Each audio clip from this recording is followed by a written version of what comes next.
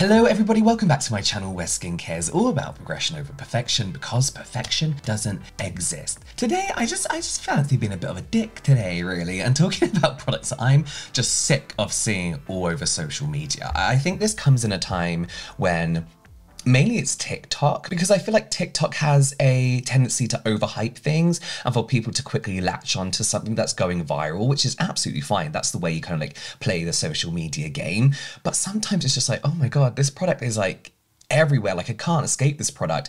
And instead of like it going viral for you and making you want to buy it, it makes you sick of seeing it and like you never want to see it again. And the first product I want to talk about is that fucking rosemary hair oil. Is it rosemary? Like rosemary and mint hair oil. And the name escapes me. I'll put the exact product here. Listen, these are just notes I'm reading off my phone. I haven't gone deep into this because really this is just pettiness and there's no deep thought behind it. I hear great things about this product, and I've heard professional scientists, dermatologists say that it can actually be very, very beneficial for your scalp, your hair, the thickness of your hair when used pretty regularly. So I don't care if it works or not. I just don't want to see it every single time I open TikTok. And it's not that this product has been sponsored, but it kind of is in this roundabout secret TikTok sponsorship way. People selling it through TikTok shop, and I've never interacted with these videos. I've never liked them. I skip right past them. But all I see as I'm scrolling is that rosemary oil and people saying my 1 month journey, my 3-week journey, whatever, with this rosemary oil. And I'm going to be honest with you, I don't see a lot of difference. I'm not questioning whether it works or not, but they're showing befores and afters, or they're not showing befores and afters at all, and they're just pulling their hair back like this. Like, look at my hairline now, and it's like, I don't know what it looked like before. I don't know. I don't interact with their videos, so maybe I could see what it looked like before. But the fact that I've never interacted with this post, I don't watch it for longer than the split second of them pulling their hair back or a quote, I'm like, scroll. Do you know what I mean? Like, I literally see it for maximum 2 seconds. The fact that it keeps popping up on my TikTok timeline is suspicious to me. It's suspicious. Like, are TikTok shop pushing it because so many people are buying it that they're making money from it? Like, TikTok are making a good amount of money from this. I don't know how it works. I don't know how TikTok shopping works, but it's annoying. It's really, really annoying. This is a product that's not only gone viral, but it's gone like super fucking viral, and it's everywhere and I cannot escape it. And as I mentioned, I don't care if it works. I just don't want to see it again. I don't want to see it again. Maybe it's very useful for thickening hair. Great. But if I'm not interacting with it, if I'm not liking it, if I'm not deep delving into it, why do TikTok keep showing me it? I don't want to see it anymore. I'm so bored of seeing it. I actually blocked one of the people who like I see review it the most, and I'm still getting posts. And I wonder if that's because TikTok do this thing where a brand can take their videos and use them as an advert after the fact that they posted them. I've got a whole video coming up on TikTok sponsorships, by the way, the dodgy advertising side of it. But yeah, I'm sick to death. I don't want to see it anymore. On that note, Hismile. So, as I mentioned in a video a very, very long time ago about, what was it about? Dangerous TikTok hacks. We cannot get crest whitening strips here in the UK. So those really good crest whitening strips that all you Americans get are banned here in the UK because our limit of hydrogen peroxide through like retail, I guess you can say, is 0.1%. So in the US, over-the-counter products like crest strips can contain up to 10% of hydrogen peroxide. I love crest whitening strips. They're the only thing. I've had professional teeth whitening here in the UK before, which is usually between 6 and 10%.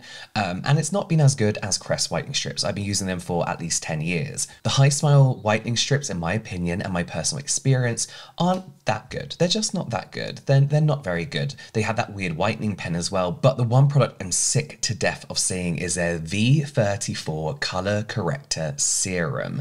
Now they say that this is a correcting serum. It's like a blue, kind of works how like purple shampoo works for bleach blonde hair or grey hair. You know, it kind of takes away any kind of yellowness or green and just kind of makes it white. So they say it works to brighten teeth by utilizing color correcting technology, counterbalancing different hues in your teeth, utilizing color correcting technology, non-invasive brightening treatment, and highest concentration of V34 in our range. They say that V34 is purple. Purple. Oh, okay, sorry. So that's basically the purple. And I've tried this before, and to be honest with you, it didn't really work. So my teeth are pretty white, but they're also like a little bit yellow at the top. I drink a lot of coffee, but through a straw, so they don't get that stained, but I still got that natural bit of yellow. You know, I think your teeth are meant to be like a light hay color and not like a white, I think. I don't know, maybe I made that up. I think I made that up. Any normal person is gonna have some staining on their teeth. So what this did, I was hoping it would kind of like cancel out that yellowish bit at the top just for like events and seeing people and stuff. But it almost made my teeth grey. Like they look grey. Do you know what it looked like? It looked like all my teeth had fallen out and I've had teeth stuck on because they were like a little bit weird, like they weren't a natural colour.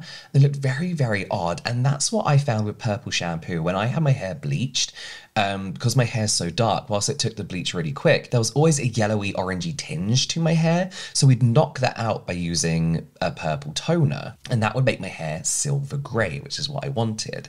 And that's what I find this product does. It makes my teeth grey, like an unsettling grey, you know? And again, I've not really seen influencers review this out of like just wanting to review it and out of curiosity. It's always been a sponsored post, which isn't a bad thing. I do sponsor posts, but like I've never seen somebody just take it upon themselves and be like, I'm reviewing this, I bought it, I saw the ads. And then the moment I realized that like the brand had sold a lot and got a lot of money is when Kim Kardashian started advertising it. Kim Kardashian, I can guarantee you, doesn't have a single spot of discoloration on her teeth in order to want to use their purple mouth shampoo. I promise you, there is no way that that's a product that she uses in order to keep her teeth white. We know that.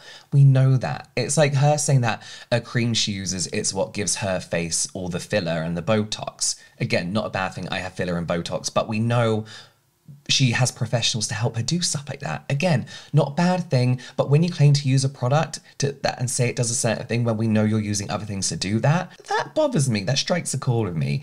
But this is another one of those brands. I don't know how TikTok works, but I'm always like, not interested, not interested, not interested. And I still get the adverts. It does my head in. I don't want to fucking see it anymore. I tried it for myself. I don't like it. I don't want it. It makes my teeth grey. I don't believe these celebrities use it. Is it a bad product? No. Like if you know, you're not, I don't know. If you're going to like a slightly darker event, like a dinner or something like that, use it. Go ahead and use it. It does physically work, but it's just the grey that I couldn't get past, and the fact that, you know, it looked like I used white tack and made teeth out of it, and my teeth are that kind of like slightly dark, like muddy white. It was very odd, very odd. I don't want to see it again. Now, this is me being very cynical because I did have some kind of like, not luck, but some kind of experience with those face silicone patches.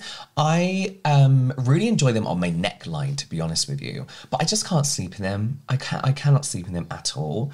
But I'm bored of seeing these like patches. Not pimple patches, but like anti-wrinkle patches. Because here's my envisioning. I feel like a lot of people use them with success, but it's what people say about them that really irks me. They're not better than Botox, and they're not a Botox alternative, and they're not a filler alternative either. I get tagged in these videos and added and sent these videos a lot because people claim that they're a Botox alternative, and that's one thing on TikTok that annoys me, is like, Botox in a bottle, blah, blah, blah. Nothing is going to be better than Botox. If you want Botox results, get Botox. But I'm just bored of like seeing these patches and people claiming that they do all these things that they don't really do. What are those ones I had really bad? The silicone patches, I can't sleep in them either. I cannot sleep in them.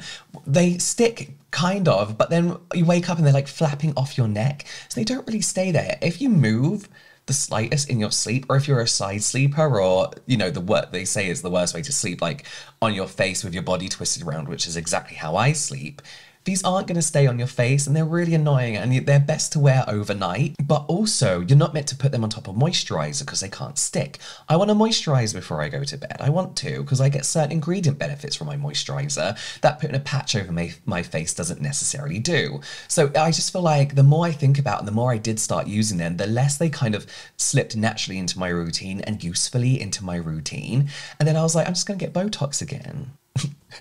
Like, I don't want to do that anymore. I'm just going to get Botox. The worst ones for me were those like sticky ones. What are they called? That look like bits of paper. They look like bits of brown paper that you stick on. And they kind of, and everyone's like, they work. And I feel like they kind of do. In my experience, however, this was pre-Botox. Actually, I need to go again. But they'd leave almost like this sticky film on your skin. Almost, I don't know how to explain it. Almost like, I don't know, it's very thin film. Then the moment you washed your face or the moment you had any kind of like motion in your face, your lines would come back. They would just come back. And I feel like all these layers do overnight is kind of like help temporarily puff out those fine lines. But then the moment you have any kind of expression in your face, they're back again. No matter how long I did it for, it was all the same story. I'm just bored of seeing this story that there are Botox alternatives, because there aren't. Youth to the People cleanser. Sick to death of it. Oh my God, it feels like we're stuck in like YouTube from 3 years ago. Now listen, no, hang on. You know what, that sounds bad because I'm falling into this trap of having to move on and discover new products, right? If you find a product that works for you and you absolutely love it, use it. For example, the Glow Recipe Watermelon Ultra Fine Mist. I have loved this for years. I will continue to love it and continue to use it, you know. So if you have a product that works for you, continue to use it. But this is clearly my opinion. It's not that good. It's not as good as people make it out to be. I feel like it kind of built up this cult following, because it looks nice. It's got a nice name, and it was one of those kind of like standout brands when people were kind of like trying to find different kind of gentler cleansers. But for me, it's so drying. It's so drying. For friends and family that I've lent it to, dried out their skin. Not one person I know in real life has really loved this product. And that's fine because all different skin types are all different, obviously. And other people's skin is going to love stuff that your skin doesn't. And that's how skin works, you know? But I just feel like this is one of those products that went viral just because somebody used it, then someone else used it, then someone else used it. And I don't think it's necessarily good. I don't know. I feel like there are much better cleansers out there. If you want that kind of like superfood kind of like take on things, Crave Matcha Hemp Hydrating Cleanser. Amazing, amazing cleanser. Naturium, they're like super greens or something cleanser. So, so good. Youth to the People cleanser just dried me out, and it comes in glass. I don't like a glass bottle really. If I'm gonna use something in the shower, accidents waiting to happen, slippery. My personal opinion, I just don't think it's that good a cleanser worthy of going viral. Honestly, I think it's just me being bitter because it seems to be everyone's staple cleanser, which is absolutely fine. I just had a really bad experience with it. I don't want to keep seeing it all the time. The Ordinary's peeling solution. We all went through a bad time with this. We all used it. Listen, I used to shit on The Ordinary a lot, and I still, you know, stick to my words, but recently they've been coming out with some really nice products, and I feel like they are heading towards a more gentler route in their life. The Ordinary used to be all about those really high actives and, you know, what else should I use? What other percentage active ingredient, random ingredient do I need in my skincare rotation? We all went crazy and burnt our faces off. And then the Ordinary's peeling solution kind of had this viral moment on TikTok after YouTube because people like dripping it down their face and it looked like blood. And then people doing this challenge to see how long they can keep it on for before it really, really stung. People were derma rolling after it and really just pissing about with this product and pissing me off. But then it's also kind of become like a staple on YouTube to people use as like a viral click thing. It's kind of like if you see it in a thumbnail, a lot of people tend to click on it and see about this product because a lot of people use it. And this is a product that if your skin can take those high percentages and if you read the instructions and use it properly, it's a great product and your skin can absolutely tolerate it. But unfortunately, just seeing this everywhere, it's always people just pissing about with it and then complaining about it after. Being like, this is what the Ordinary's peeling solution did to my skin. It's like, well, you put it on for an hour or you slept in it. You know what I mean? And that being said, you don't really need to exfoliate to this extent. You really don't at home. You know, you can go to a dermatologist or an esthetician and get a really nice peel, like an acid peel. This is a great affordable at-home option for you to do, but I don't necessarily think it's for everyone. I don't think everyone needs to do it. I don't think everybody needs this crazy percentage of exfoliation. And I feel like this is one of those products where the virality of it kind of actually affected how people see this product because The Ordinary is a brand that a lot of people rightfully take quite seriously as making amazing skincare products. But then it takes just a bunch of like TikTokers to misuse the product and for people to look at this product and think, oh, that's like a gimmicky piece of crap, even though it's a really, really good product. I'm bored of seeing it because it's always been used in the wrong way and in an annoying way to grab attention. Maybe I'll do something on the thumbnail to grab attention with it, like drip it down my face. I don't own it. So there we go. There are some petty reasons that I'm sick to death of seeing some products. I just don't want to see them anymore. We get it, they're good or they're not good or they're viral for some reason. I don't know. I don't want to see it. I don't want to see it anymore. I'll stay on TikTok for a while. Let me know your products that you don't want to see anymore. It could be as petty as you like. in a petty mood today, leave it in the comments down below. You can watch some more product reviews here, some general light entertainment here, and I'll see you over there.